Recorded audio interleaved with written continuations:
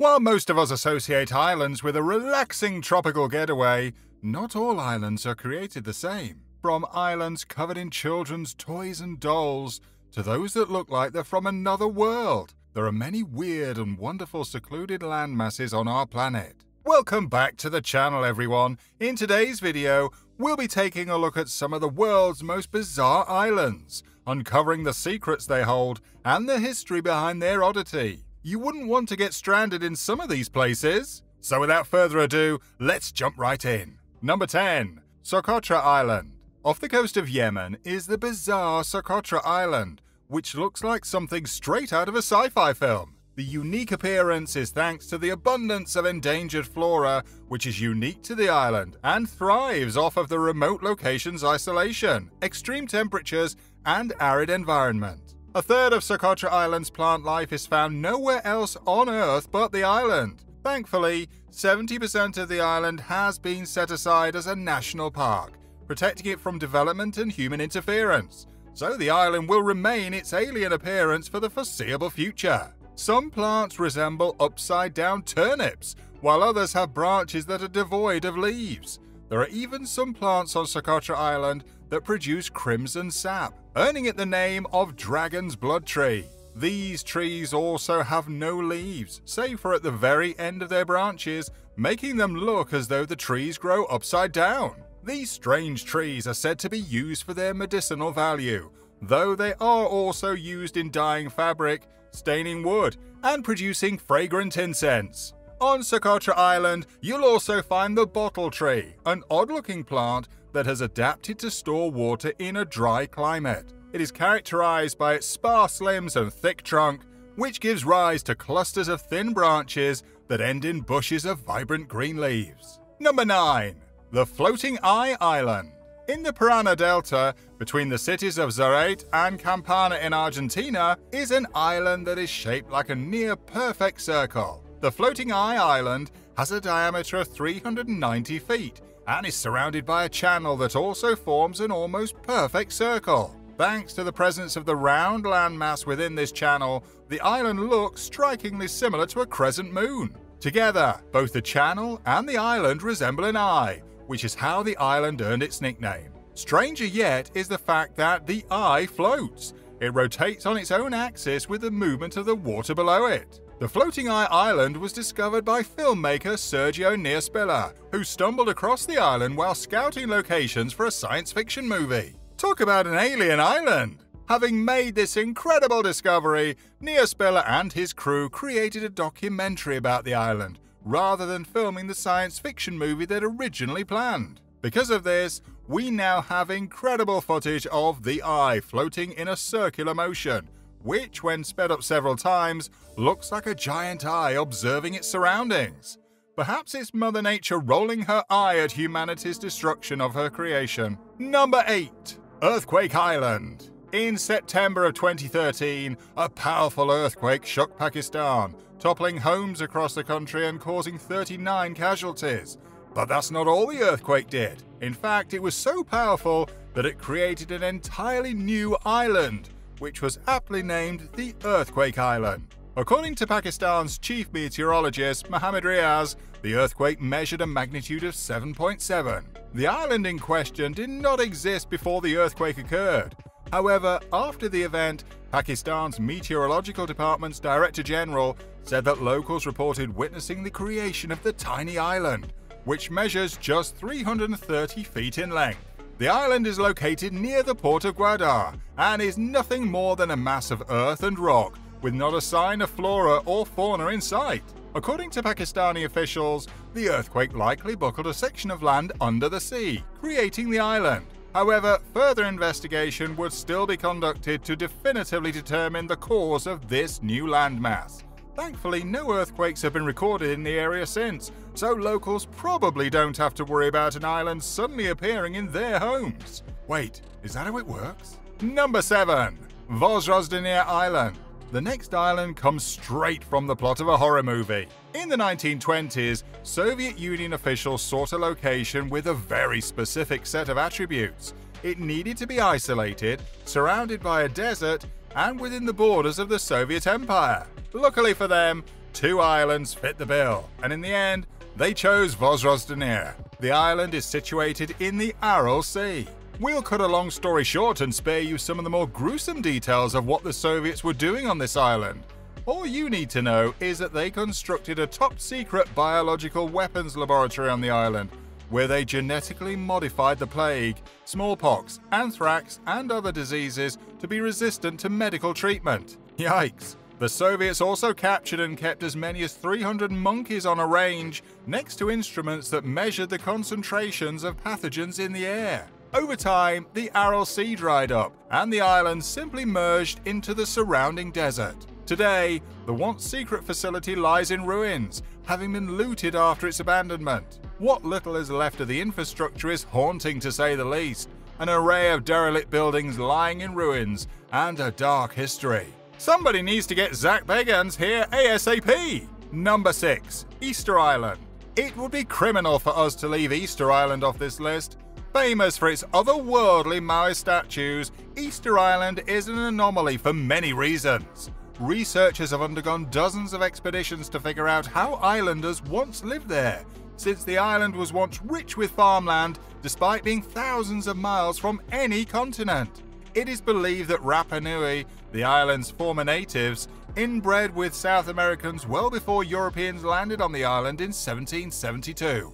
However, to the surprise of the University of California at Santa Cruz's research team, the materials from the museums they tested indicated that the Rapa Nui and South Americans had no contact with one another before the arrival of the Europeans. So if their research proves to be correct, then the Rapa Nui clearly did not have help from the South Americans in creating and moving the island's heavy Maui statues. They did it themselves. These days, we understand how the Maui were created. Sadly, after raiders invaded the island, the Rapa Nui were wiped out by slaving, infighting, and disease, leaving their origins and their homeland an utter mystery to the world. Number 5. Diego Garcia.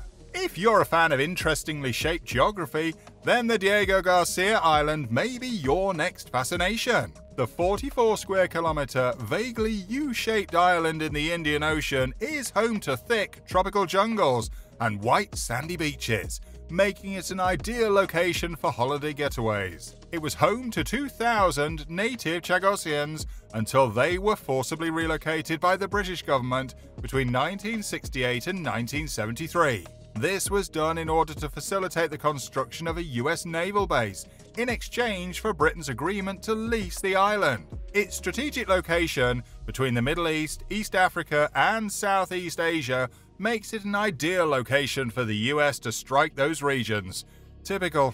Despite being a natural tropical paradise, Diego Garcia was used to stage air support operations during the Gulf War of 1991, as well as the 2001 Afghanistan War and the 2003 Iraq War. Some also believe that the restricted, remote island houses a secret US prison camp. Naturally, American authorities deny these speculations. Regardless of what is or isn't really there, Diego Garcia is a fascination island that's more ocean than it is island. The actual landmass of the island is no more than a thin strip of land enclosing a pseudo-lake of ocean water. Number 4. La Isla de las Muñecas. Known as the Island of the Dolls, La Isla de las Muñecas is located in a canal near Mexico City. It aptly received its name from the fact that the entire island, every inch of it, is populated by dolls. Children's playthings hanging from trees, mounted in bushes, and even laying on the floor.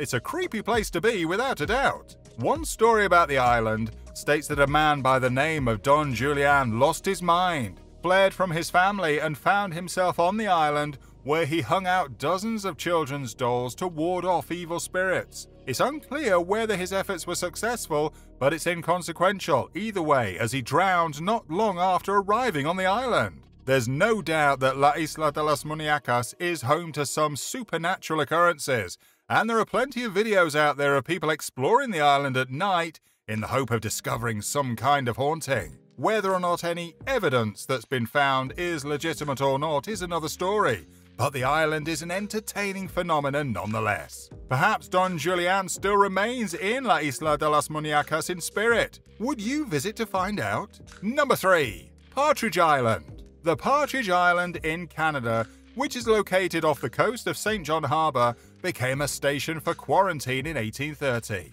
Immigrants would stay on the island after arriving in Canada to ensure that they didn't spread ship-borne diseases to Canadian citizens. Thousands were quarantined on Partridge Island during Ireland's Great Famine. The diseases against which the quarantine guarded included typhus, cholera, scarlet fever, smallpox, and more. New immigrants were treated to kerosene showers, shortly followed by showers in hot water. Needless to say, many denizens of Partridge Island were sick, and the island couldn't handle the vast quantity of people who continued to arrive. Immigrants who perished on the island were buried there en masse in a mass grave. It's rumored that the grass over this mass grave was of a green more vibrant than the surrounding gardens, because of the corpses of the dead which nourished the soil. If there's ever been a haunted island, it's in Canada. These days, only the bravest visit this tragic historic site to experience the supernatural. Number 2. Bannerman Island.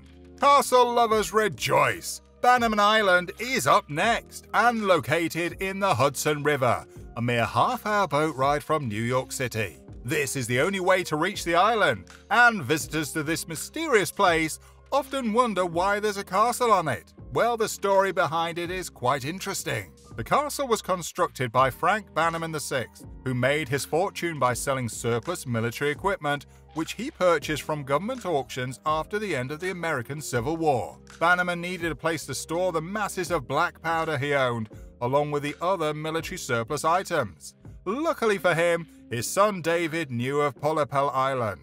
Clearly a man prone to frivolous purchases, Bannerman bought the island in 1900, upon which he built an arsenal and a small castle to serve as his own. He also renamed the island after himself. How humble! When Bannerman perished in 1918, construction on the island ceased. The ferryboat was destroyed by a storm some years later, and in 1969, a fire razed the arsenal. New York State declared the island off-limits shortly after. Bannerman Island was recently reopened in 2017 and is now a popular historical tourist destination. Number 1.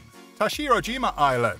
Enough with the morbid history. Our final spot is taken by Tashirojima Island, which is colloquially known as the Cat Island. This Japanese island has less than 100 human residents, but has many more cat residents. The cats were allegedly introduced in the 1850s to cull the growing population of mice. After many Tashirojima's residents moved away to bigger and better things, the cats were left to their own devices. Naturally, their population count skyrocketed, and today, the few residents that remain see the feline friends as good luck charms. If you ever decide to visit the island, you can even stay in a cat-like cabin to fully immerse yourself. Though you should probably stay away from Tashirojima if you have any allergies. You've made it to the end of the video. As a reward, here's a fun bonus fact related to Tashirojima Island.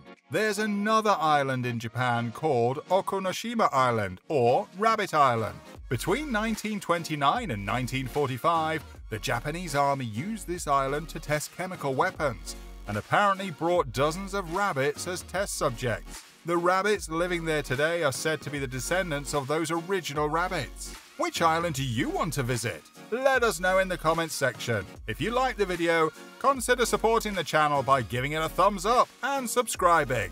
And be the first to know when we post a new video by ringing the bell down below. Until next time, bye bye.